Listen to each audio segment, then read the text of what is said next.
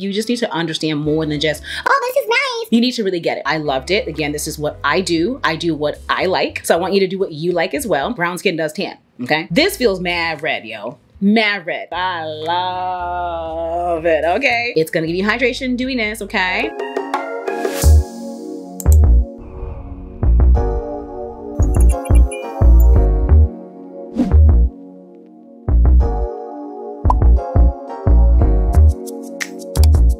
What up, it's your girl Mena. In this video, we are talking all about my foundation favorites. I have so many foundations, it is insane. But there are several that have definitely stood out to me in all of these. And I wanted to make sure I have a video specifically to this with the shade numbers so you can access it and know what shade I wear. If you're not already subscribed, make sure you do that. Follow me on all socials. Let's get started. Now, if you are my shade match, I want you to comment and let me know. What you should also know is that there are some foundation shades, and I'll tell you, that are exact matches for me. Now, when I say exact, I'm referring to my summer shade, because you know that our skin tone is going to change in the summer versus the winter. Because in the winter time, we're not in the sun as much, the skin tone kind of neutralizes out, versus in the summertime, more often than not, our skin's going to get darker. So when I'm referring to these shades, I'm going to tell you which ones are my exact shade, in my opinion, okay? Because you might match to your neck, you might match to your chest, you might match to your face, honey. People be doing all kind of stuff, okay? But when I wear these shades, I feel,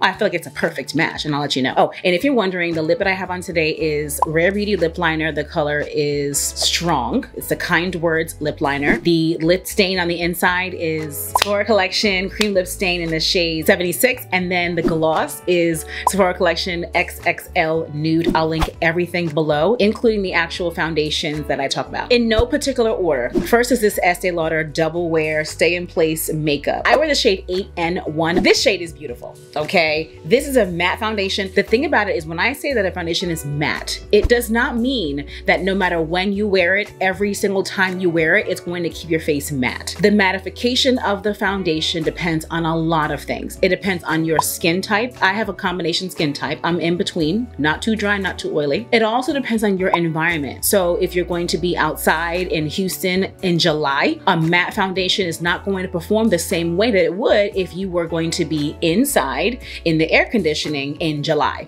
Or if you were going to be inside at the end of November, it's not going to be as hot, you see? So it all really depends. You can, of course, couple your matte foundations with a matte primer. Make sure you set your face with a matte powder. There's just so many things, matte setting spray, all the things. But just keep that in mind when I say that a foundation is matte. It does not mean that it's 100% going to make you dry. I don't want you to feel like it's just 100%, yeah, it's gonna be matte. That ain't the case. Now that the weather is cooling out, it is the fall time in Houston. You could live in a warm weather area where it's hot all the time. But here in Houston, now that it is cooling down, I can see myself, when I want to be matte, using this and it actually working. Granted, it is 80 degrees outside today. But on a cooler day, like a 60, 70 day, this is going to keep me dry. I say this because, number one, I like to explain things. I want you to really understand what I'm talking about. Like, you just need to understand more than just, oh, this is nice. You need to really get it. If you were to live in the Northeast, or if you were to live in Iceland, girl, I don't know, somewhere really cold, and you were to put a matte foundation on, let's say you prefer to be dry, to be even, to be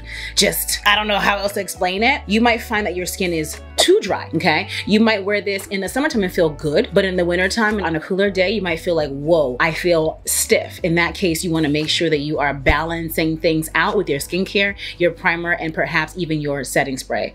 I've explained this in several videos. Hopefully this makes sense. I like to reiterate because you might be new, okay? But this is a matte foundation. I love this. This color is great on me. It is darker than my skin tone, so it matches my neck and chest more. When I put it on, if you've seen my other videos of mine, you might think it looks dark. I love to put on a foundation that off the bat looks darker than my skin tone, because once I do the whole entire face, it all comes together.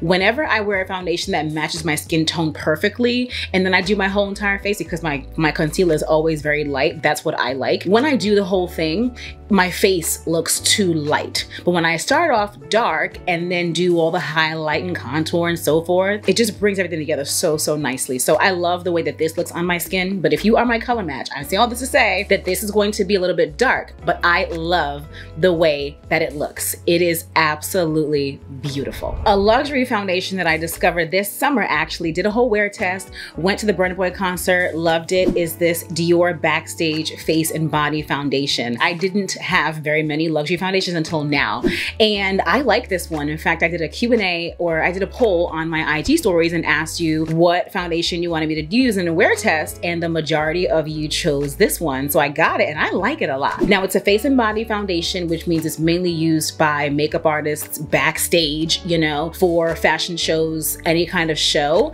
and it's clearly used on the face and the body. I've never put foundation on my body. Okay, you can, I just don't ever want to have to deal with it coming off on my clothing, on chairs, on other people. I can't imagine it. But of course, on the runway, who's rubbing bodies? Like, whatever. But this is a nice foundation. It's not matte on me. I wore it, as you saw in the wear test. My skin did develop oils. It was hot outside, yo. It was mad hot outside. My skin did develop oils. It looked beautiful. I really enjoyed it. I like this foundation a lot. I wear the shade 8N. I love to wear neutral foundations. I have found that cool or warms just don't work for me. Cool is either too red, warm is either too orange. I like the mix in the middle, and that's why I choose neutral. So if you weren't aware what all of those mean, that's the basic, that's the breakdown of it. If you put a foundation on and you feel like it's too red, then that means it's too cool for you. If you put a foundation on and you feel like it's too orange, then it's too warm for you. Neutral mixes the two, and I like the way this one looks on me. And it's Dior, so like, Next foundation that I do enjoy is this NARS Advanced Light Reflecting Foundation. And this is the shade Molly. Now, if you saw my video in the summertime where I reviewed this when it first came out, I had two different shades. Molly, I liked better because it was darker, because when I work it all in, it makes sense at the end. This one is really nice. It was giving a natural finish on me, beautiful. I can see myself giving my highly matte foundations a break as the weather is cooling down, because I can't lie, even the other day it wasn't as hot outside and I forget what foundation I had on and I found myself feeling like, yo, I feel stiff, I feel dry. And that's what I mean. You want to pick your foundation formula or the finish based on your environment and based on what you plan on doing that day. Otherwise you might feel extremely oily, extremely dry, just uncomfortable either way it goes. So that's important. But of course that means you have to have an assortment of foundations, and I get that. You can certainly stock up on some drugstore options just to keep it safe. I've got a plethora, as you can see. This one's really great if you want your skin to look natural, dewy. When I say natural, it's like natural finish, like glowy, right? A matte finish is not natural. So this is definitely gonna give you that natural look. It's buildable, it's beautiful. I loved it and I still like it. So I'm gonna put this in the rotation this fall season for sure. Another oldie but goodie is the Fenty Beauty Eavesdrop Blurring Skin Tint. And if you saw my video that I did with Sephora this summer, then you know that my new shade is 23. Again, you might feel like it was dark on me. I loved it. Again, this is what I do. I do what I like. So I want you to do what you like as well. My first shade when I used this was 22. 22 could still work. 22 could really work in the wintertime when my tan goes away. Brown skin does tan, okay? Then 22 really could work, but in the summertime, 23 was great. This is buildable as well. Going to give you a little bit of a dew. It's not matte, and it looks really pretty. You're still gonna see some of your skin if you like that finish where it's not a complete canvas cover over. I just made that up, cover over. Then this is a great option for you too. And if you're a Fenty stan, like, come on, like it just goes hand in hand. You feel what I'm saying? This is really, really beautiful. And to me, these two are alike in the finishes of them. This one I recall having a little bit more coverage. We're gonna see. You know, these are the two types of foundations, again, that I see myself using in the wintertime because I'm not gonna wanna be as matte. It really just depends. I'm sorry to confuse you. I just want you to learn. So I just overexplain. I'm gonna overexplain it, you know what I'm saying? This next one I recently tried. It's the Haus Labs Triclone Skin Tech Foundation. I wear the shade, well, we'll get into that. I have the shade 530 Deep Neutral. Again, I like a neutral shade, right? It's a good of that, you say? Because I love the way my skin looked with this foundation. It looked beautiful. If you haven't already, watch that video where I tried the foundation on. Loved it. The deepness of the foundation was great as well. However, when I pulled back from the mirror, because there's a difference when you're in the mirror and then when you pull back and you're like, wait a minute. In contrast to my body, or there is a contrast to my body, I was feeling that. It's neutral. I was feeling like it was more red and I didn't like that. I was like, what's going on? And I don't know if it oxidized or if it just was red in the beginning. I recall in the bathroom when I did the video thinking, dang, this is nice and deep. But I know I was like, is this red? But I just kept on going, of course. You know, I'm gonna make it work. You feel what I'm saying? But then I looked in the other bathroom through the day. I was like, nah, man, my face is looking real red. Like, what is going on? So I wore it one time and I was gonna give it away. It's got a pump, so it's still sanitary. But because I liked the finish so much, I'm going to give it a shot again. So if you tried it and you like this, tell me what you think, because I want to know. I want to give it a healthy shot again because I just loved the finish of it. It was gorgeous. So the jury is still out on this, but I still wanted to put in this video because I liked it. It's just the shade is a little bit crazy to me. You feel what I'm saying? It was definitely giving a natural glow through the day, right? I will naturally, like most people, will produce oils on my skin. It's healthy. Dry skin cracks. Hello. It's healthy to produce oils on our skin. Oily skin is more youthful, more supple. Okay. So don't feel like if your skin is oily, you're disgusting or this is disgusting. Now, the oils might be creating more acne on your skin. That's a whole different story. See a dermatologist. I have one. It's very important. You could see the shine on my skin through the day, which normally happens anyway, but this looked really, really pretty. Still wanted to include it. Again, jury's still out. Let me know what you think about it. Another tried and true foundation. Obviously, we all know and love the Fenty Beauty Pro Filter Soft Matte Longwear Foundation. Now, I say we all know and love, but you might prefer the glowy, dewy one. I don't, because I normally like to be matte. So this one definitely had to be on the list. I now wear the shade 490, but I really could go for a 480. I've used so many shades of this. So when it first came out, I was 450. I've tried 460. I've tried 470. They were red and just weird. I don't think there is a 480. I wear 490. And this is extremely dark. This is more dark than I would prefer on my skin. But when I do the whole face, it comes out so beautifully. Again, I like to go dark with my foundations, but this one is like real dark, like almost borderline, why are you even wearing this shade? But again, it all comes together when I finish my face. I could go for a 480 shade. I haven't looked in a while to see.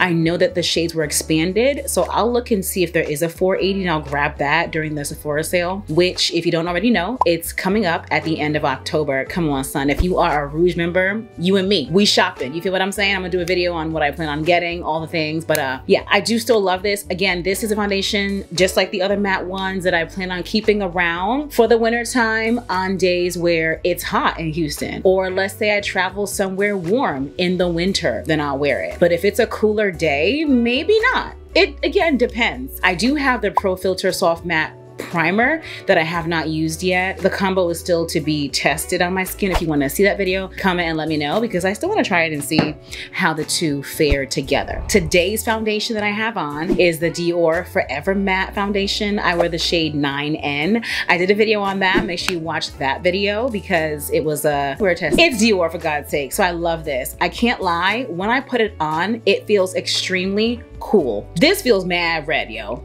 Mad red. And this is the darkest shade that they have, 9N. So that's an issue. We already know these luxe brands don't really think about us. You feel what I'm saying? And we think about them. Like, come on, the issues here. This shade is the darkest. Issue number 1.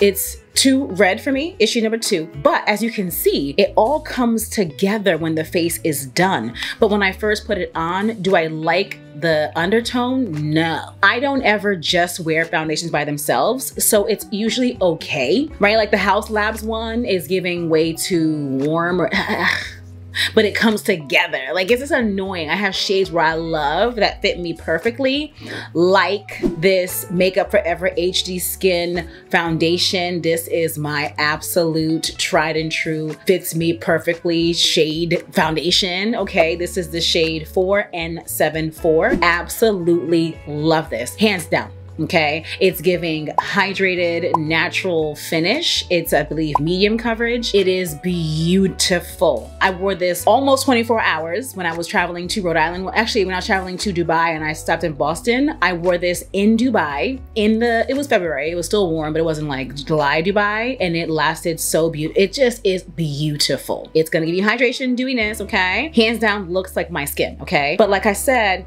with the Dior Forever Matte is red, but then it all comes together. So I don't want to be confusing. I have to explain this stuff, right? Because there are, like I said, foundations that match me exact in a beautiful way with the deepness that I want. And then there are foundations that match my face exact and not my neck and chest. And then when I build it up, it looks too light. And then there are foundations that are really dark, like the Fenty Pro Filter Soft Matte in the shade 490, really, really dark. But then when I do the highlight and the contour and everything and the powder, it all comes together. So it really is about the mix. I hope that wasn't too confusing. Please comment and let me know if you use any of these foundations, love them, like them, hate them. I wanna know. If you have any foundation recommendations for me to pick up, I wanna know too, because I got the 2 Dior ones because of y'all. I got Estee Lauder because of y'all, and I love it, okay? So comment and let me know, because I do be trying to get what y'all talk about, okay? I'm gonna leave 2 videos for you to choose from at the end to watch, so I don't want you to go too far. Make sure you subscribe. Make sure you also give the video a thumbs up, and I will see you in the next one. Bye.